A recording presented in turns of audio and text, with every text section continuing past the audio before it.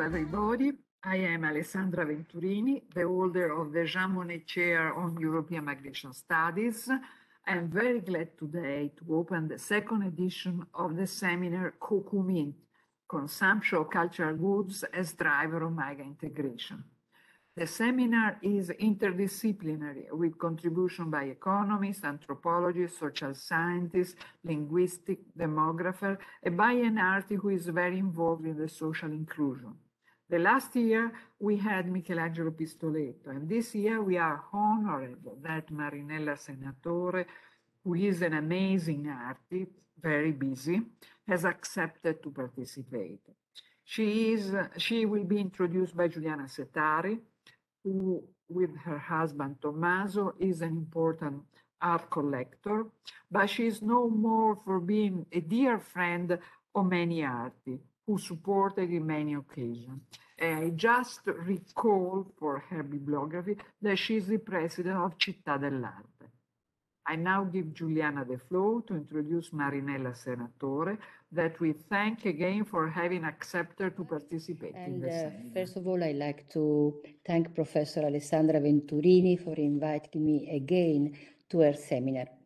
And I want to add some words to what she just said, that I am the president of Città dell'Arte Pistoletto, but I'm also the president of my tiny foundation, the Dina Foundation for Contemporary Art, because this is one of the reasons, because I'm a friend of many young artists, which I supported all along the time.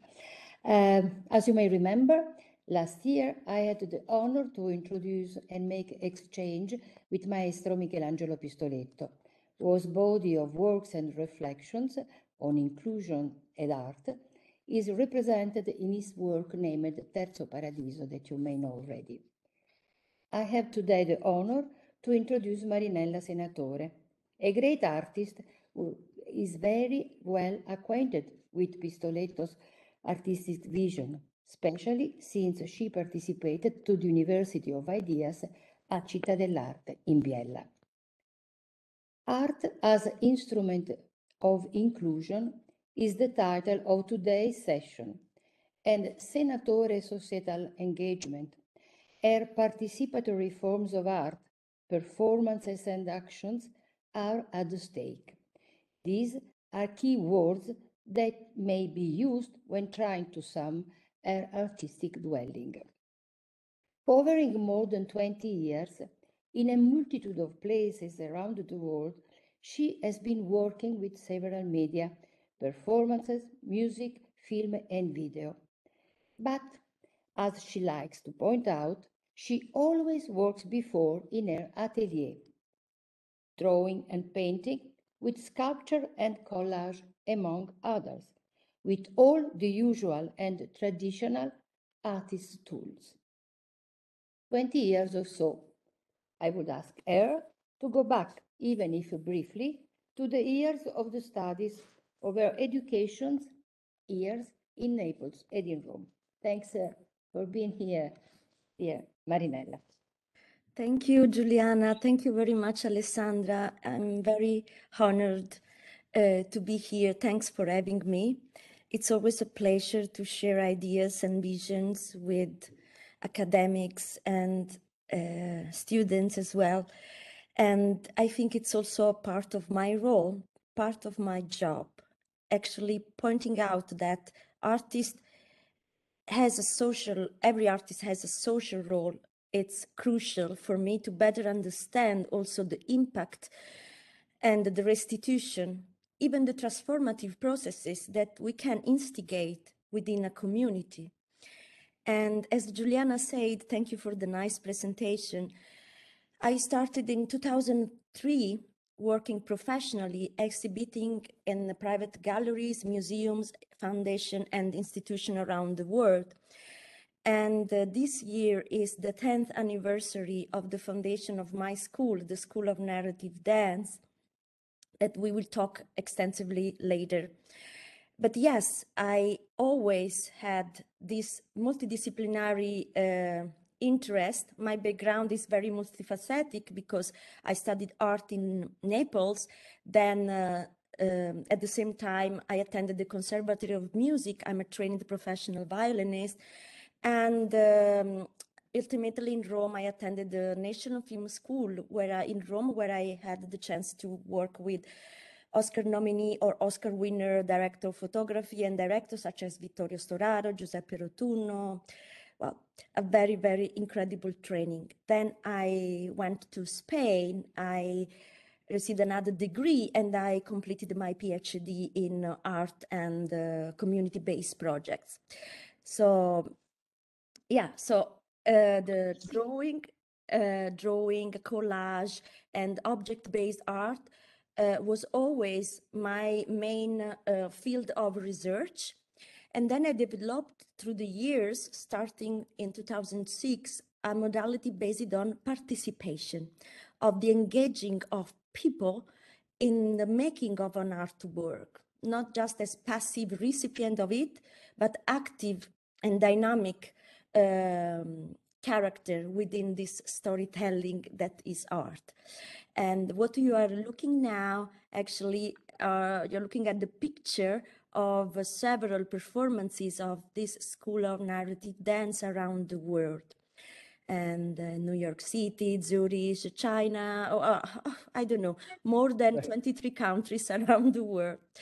And definitely I reached out the interest of expertise and collectors and curators and journalists in my field, but not only, because my projects are completely community-based, are socially engaged, and foster emancipation and empowerment of people. In fact, my question is, does the engagement with this nomadic school help you to focus on the meaning of art as a process of aggregation and on the possibility of creating communities without boundaries, but throughout inclusions? Because all the instruments of your performance are movement, music, spontaneous dance, as you said. There is no judgment, everybody, there is comprehension, sharing among all. But what is the restitution of this regarding this specific aspect of creating communities, and what about immigration, minorities, possibility of reaching? When I start working with a new community or unexpected community that may be result as the final restitution of our processes, I'm usually invited by public museums or institutions. I start working and I lived for a long time nomadically in order to live with the community I was working with, over 20 years traveling around the world and changing my own house every time. Now, for instance, you see South Africa, so at William Kentridge Foundation. So I'm really involved in a lot of continents, and very often with stigmatized group or fragile groups.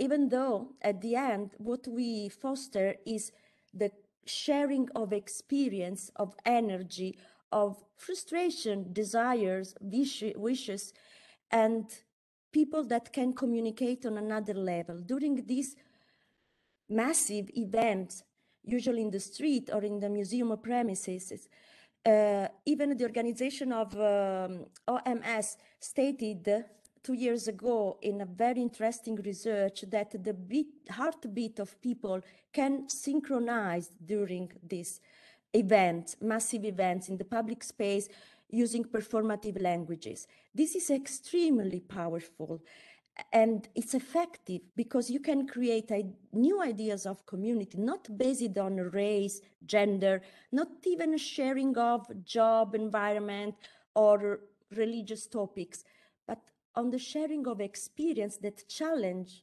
your limits, extend your possibility, and triggers your empowerment. And I would like to go with you through the sources of your vision, because in your work it's possible to retrace some parts of our polyedric history, of our recent past, from the writers Samuel Beckett, activist and poet Varsan Shire, feminism activist, vernacular songs like the one by Domenico Modugno, or the political street theater in the 60s, to the religious procession of ancient tradition, not only Italian, also with the luminaire, le luminarie. These are a little bit specific for Italy, traditional occasion in town and village, especially religious. All this is put together in your work. You can present all this as a background. Can you tell us about? Absolutely, with pleasure. Actually, both environment, music field, intending my experience very pivotal in the orchestras, or the movie field, which is another choral structure work, both were part of my formation. And of course, both were my interest because I liked very much the idea to enhance my individuality, but in a choral structure, in a collective system, which is, in my opinion, the nature of every community. And I detest to talk about mass as people without personal expression. Actually, enhancing every single individual, we can really build a common place together, especially a social place. That's why I often merged and mixed together experience very far, like refugees or asylum seekers with the very wealthy district of other cities, or young kids in the school, or scholars, or unemployed people, homeless, all together, because these are all citizens. We try to celebrate also a new idea about vulnerability. Who is vulnerable? Who is fragile? Who can become a leader and step out from their own position? This happens very often with the stigmatized groups within a community, that suddenly they become absolutely leading groups. For one of the performance in Palermo during a Manifesta biennial in 2018, a group of blind people were leading the procession, and nobody asked whether they would have made this task properly or not. We were just there sharing with them, and they were absolutely empowered by this experience, and they were treated for once not as people with discapacity, but people with different condition and different know-how. But it's a kind of a collective body. So many bodies, but a collective body in free movement together. Yeah, that's why I quote very often Judith Butler when she says bodies in alliance, which in my terms, it's exactly how I would like to see the world now. And with the School of Narrative Dance, intending dance as a very ancestral movement in the society, so something very community focused. We work on the body language, but not exactly with the topic in mind to create dancers, but rather to explore mindful movement, psychosomatic choreography, mindfulness, and all the tools that we can use and languages that we can use in order to re-narrate and rephrase our own vision of ourselves, of course, and ourselves within a community. And very often these performances take the form of processions and parades, because as Giuliana said, I'm very fascinated by ancestral rituals that belong to different cultures. In Italy, I call these religious rituals. In South America, I'm more focused on carnival, but at the end, we are often in the street, and the street is again the great canvas for people to reinvent themselves. Maybe it's the same street where a homeless is sleeping every night, and suddenly he becomes or she becomes the leader of a completely different event where she feels empowered and not stigmatized. Finally. In fact, you said you use the word canvas, and in fact, all your work you can see like a huge canvas where everything is embroidered, but very carefully, very gentle, and the gentle, this gentle is your gesture. the gesture, because I saw you while you were not directing a performance, but just participating and giving indication, and everything is very smooth, very gentle. There is never imposizione. It's always. It's not abusive at all, and also the concept of feeling is completely rewritten, because what does it mean exactly, failing? And this is a very big pressure that every day we feel in our society. So we try to talk a lot about that. And we explore this during workshops, even not focus on movement necessarily, but focus on writing and reading session or sound or whatever. But we try to explore this very uncomfortable stigma.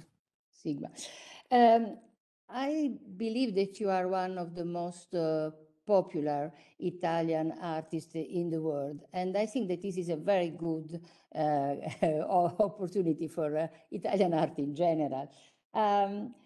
You have, you mentioned already the many institutions, museums, art centers, townships that have invited you, but I wanted to mention the digital community of 6.5 million followers that constitute your larger public. And my question is, do you think if your way of acting art can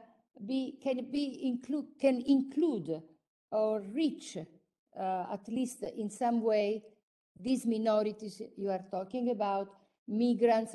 I mean, which kind of restitution you have? You were talking earlier of this very good word that we should use more, giving dignity. This is something that today is a word that we should try to use a little bit more often, because concerns the responsibility that each one of us has towards the planet, ourselves first, and so knowing who we are, and also towards the others, and in a larger way to the planet. So do you have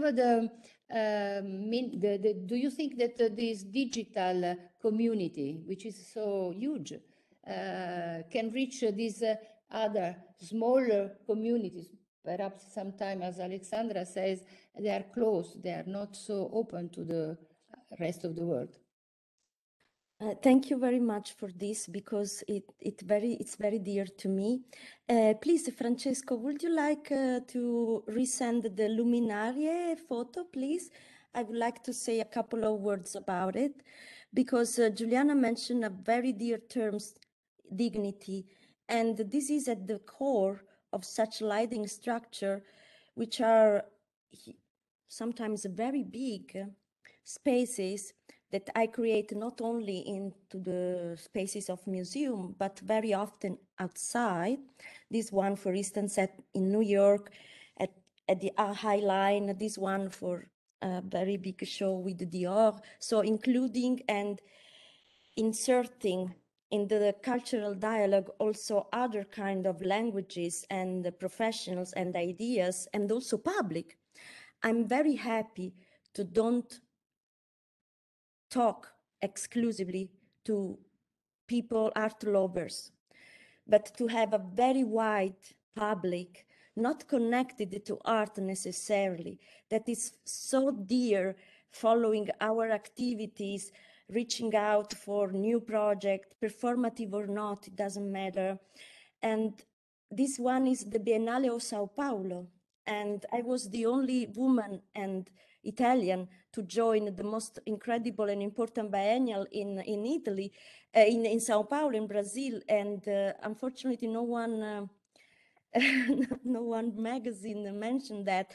So I very often, I use this example just to say that very often it's not only making things, but also how we narrate such things, how we restitute such things. If we have in mind just a very close community, which is the community of art, expertise, curator, collectors, whatever, which is great, it's my environment. But if I make what I make just for these people, of course, I'm making something very exclusive, and it's not my focus.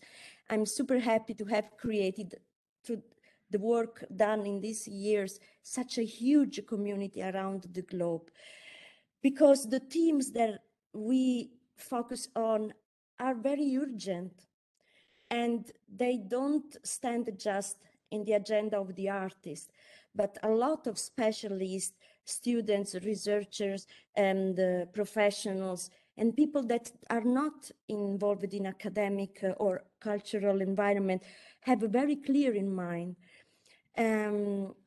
These big structures are in a certain way a sort of response from my side, an answer that I do.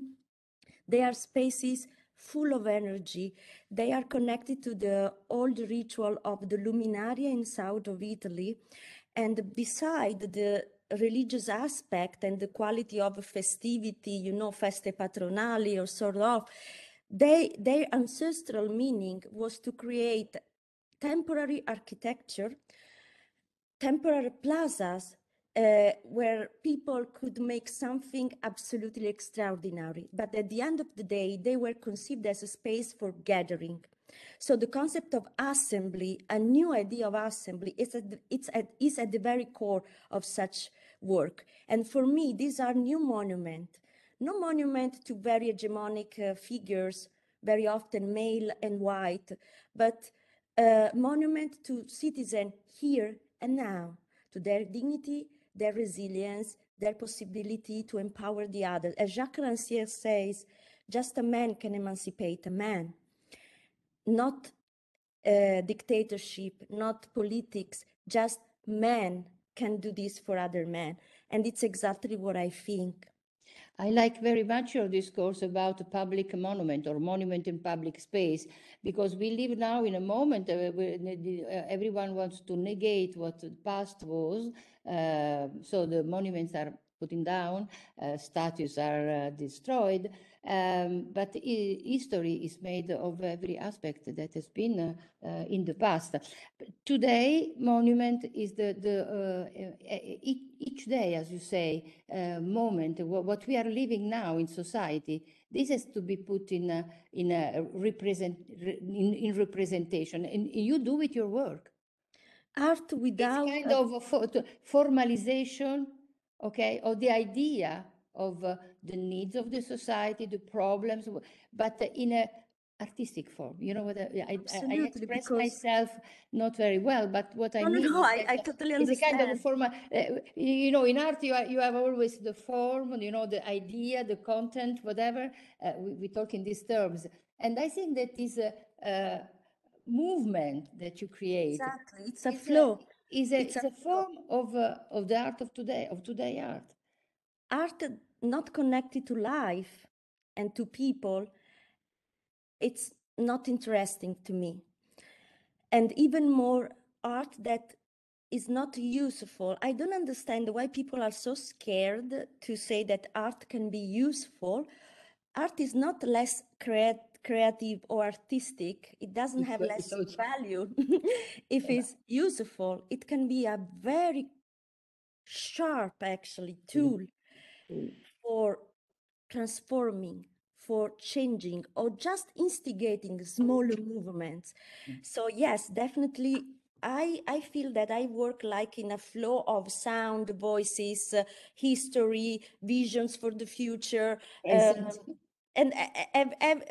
forms, aesthetic values, formal values, and contents, and everything is just a flow. And I'm there to take them and orchestrate them on a canvas, on a sheet of paper, on the street when it comes to performance, on the facade of a big monument, or in a square. That's exactly what I feel my pursuit, my purpose is, what I'm good doing at, and how I can be useful.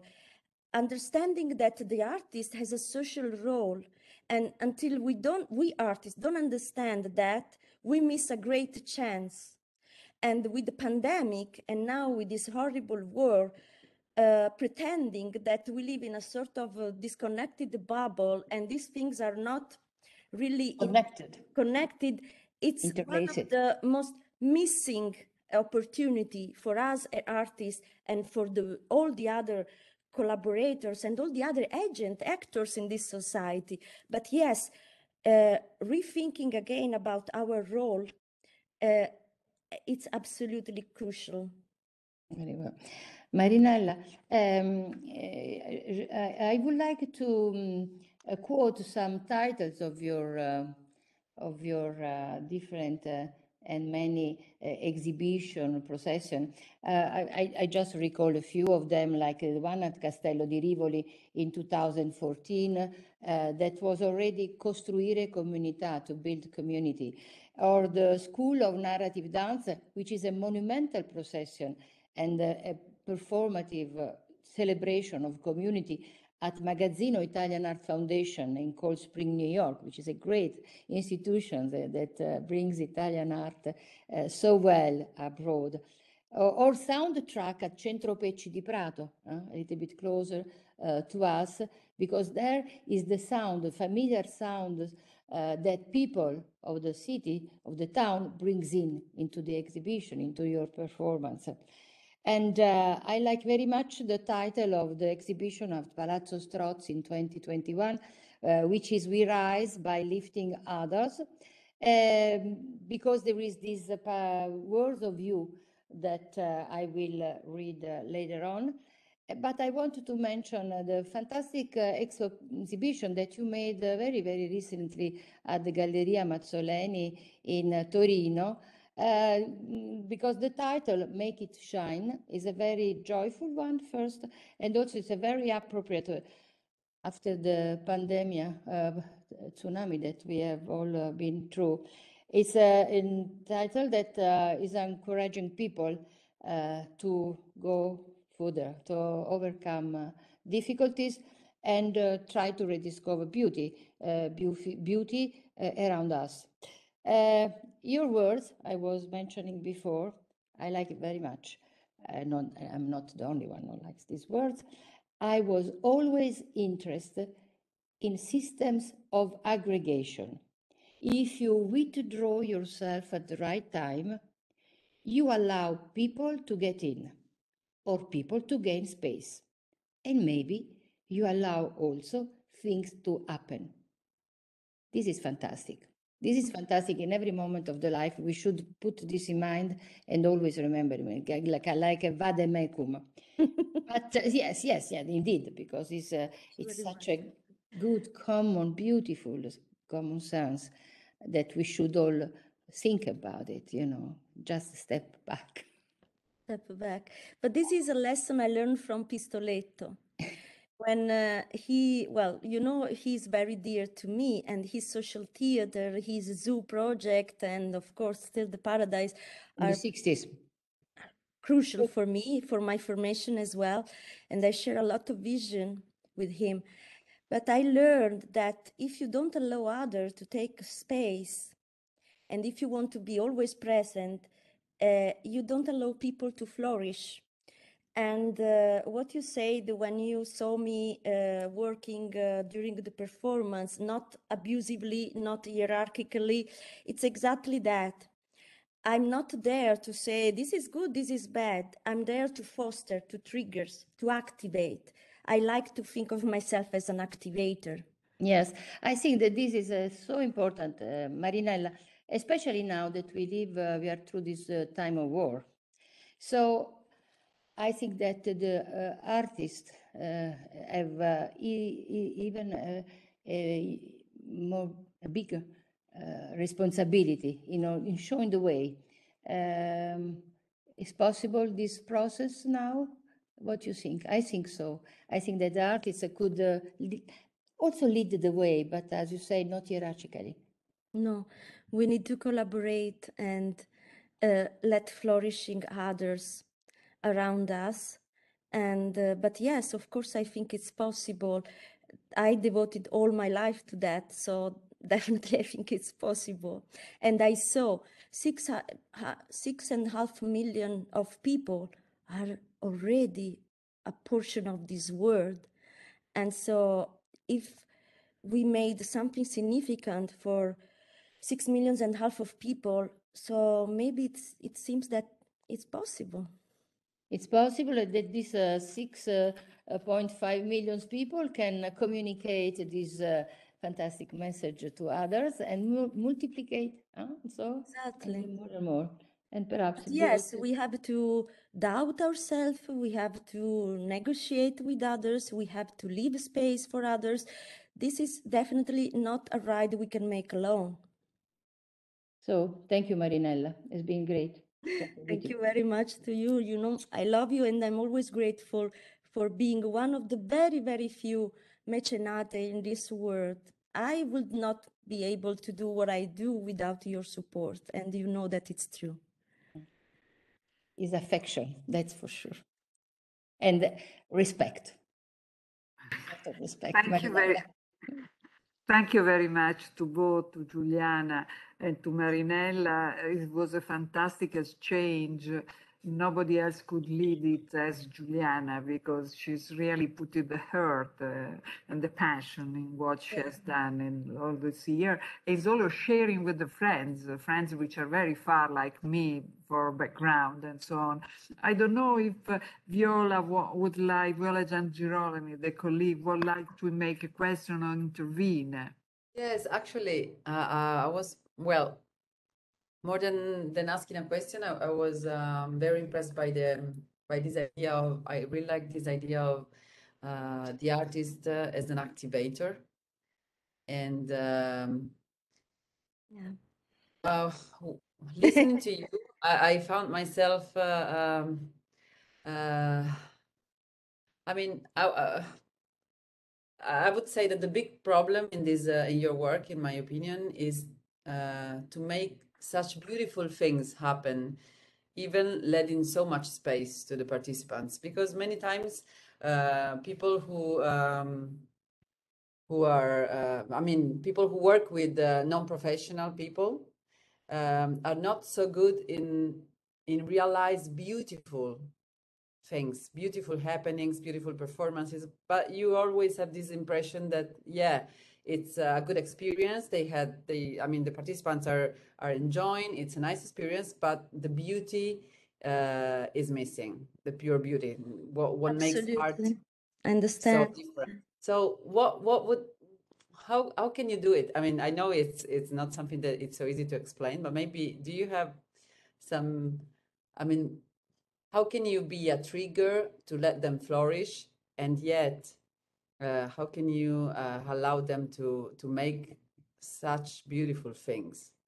Thank you very much, Viola, also for the way you were talking, which is very moving.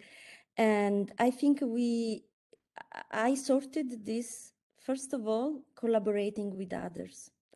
So I'm not saying that all the artists out there are good. As every practitioner, there are very good, less good, maybe with good intention, but not very interesting outcome. It's like his life, no? And I think we should start diversifying competencies and put together teams. I team up with the people. When I don't know about mental health, I team up with the therapist and with the expertise. When I don't know about choreography, I team up with the choreographers. Of course, I try to find the best possible and provide this team as a platform to my participants. I'm not alone. And this is very important. I'm a great orchestrator, but I'm not alone. And I don't pretend to be who I'm not. So very often when we don't have a very good, this question is something that I heard in the past also from tons of curators of art. They even doubt about the quality of my project, saying, with all these people not really literate, not educated, whatever, are you sure you will make something? Oh yes, I made the Biennial of Venice and other 27 biennials. So of course I'm sure I can. But my role is also to find the competences and the proper people. If we imagine us as islands, we are going to lose. That's my reply to your question. So wherever you are frustrated for any of the outcome, reach out, because of course as an artist and as an artist with a multidisciplinary background, I'm very much trained to enhance the beauty and the formal and aesthetical value, which are part of the communication, because we are made of that as well. It's not less worthy or less rich in contents if it's beautiful something. This is a very big mistake that was done by critics in the past. But yes, we cannot pretend to make it alone. This is definitely my way to proceed. And I have a huge team, and every time I change, because sometimes a collaborator of mine worked very well with the bodies in Germany is not exactly the most adequate person I should work with in China. So it depends a lot. We must be extremely flexible, but definitely we have to team up and diversificate a lot the competencies and the role. We are in an orchestra, and we cannot substitute ourselves to social scientists. I don't start pretending to know something that I don't have knowledge about, or I don't know, maybe a social worker try to explain how is the community and then orchestrating an artistic process. It doesn't work. Thank you very need much. others. You need others. You too. Yes. Yeah. It's not easy to be a director because No. you need, in a certain way, even if to choose somebody, you should have very clear in mind what you want.